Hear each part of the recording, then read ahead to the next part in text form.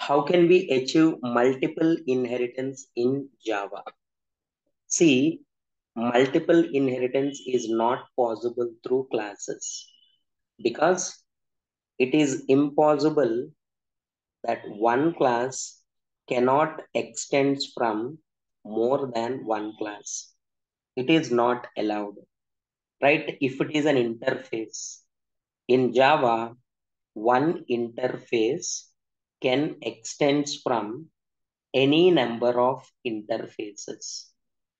Any number of interfaces.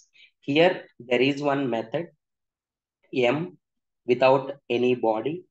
Here it is the same method is also there. Right here it is that method will come here. Then who will implement means someone extends. Someone extends class. Right? In this class, we define the logic for M1 method.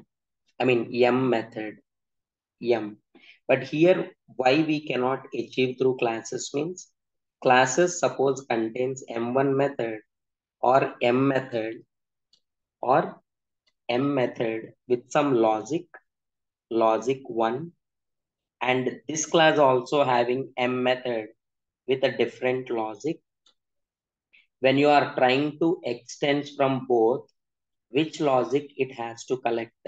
Logic 1 or logic 2? It cannot understand.